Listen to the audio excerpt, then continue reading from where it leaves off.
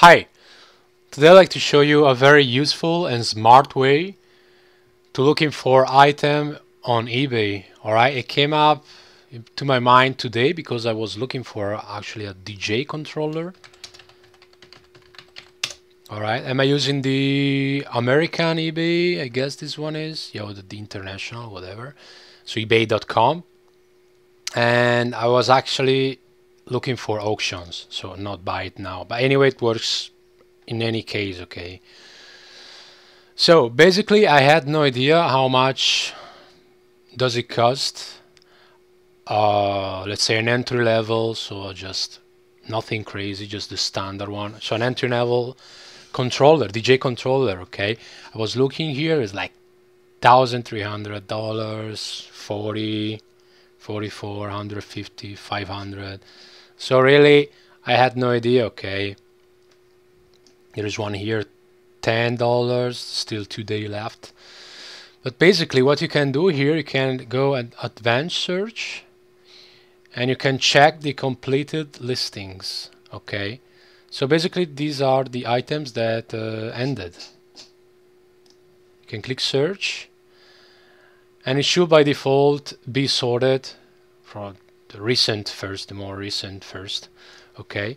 And so right now I can check to the actual price, and I can also see the bits, how many bits were there. In this case 19, and this Newmark mix track ended at $51, okay. And I can check all the other in this case DJ controller or controllers. And then when I find one and I want a more specific search, I can just, for example, I search for this one. I'm not sponsored by Newmark anyway. As you can see here, I have all the prices, okay. This was like today at 9:53. It was today at midnight. It was 2 days ago, March 24, but 24th, 23rd, 23rd, 22nd, and so on.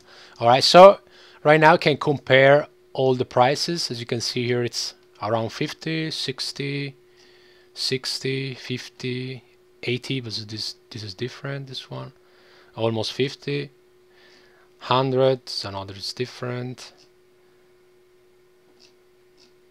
And then you can, by the way, be more specific if you know more information, such as, I don't know, Pro, Mixtrack Pro in this case, and you should have more information. Let's try it out. Yeah. As you can see, you can be more specific, and then you can just compare all the prices. You can even sum some of them and then divide them for the number of the items you are summing, and that gives you the medium, okay, the media, I don't know what it's called in English. Anyway, the medium price. And this is great because when you actually need to bid, you know more or less how much is too much and how much is probably not enough, okay, to win the item. You can, by the way, just use this option with everything you need. I mean, just, I don't know, search for Xbox 360 controller,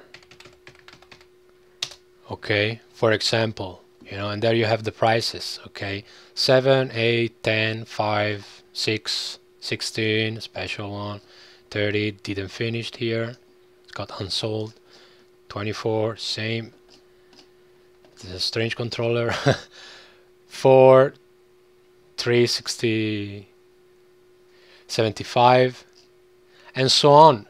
So if I want to buy a controller, probably I will bid 7, 8, or 10, and that will be enough.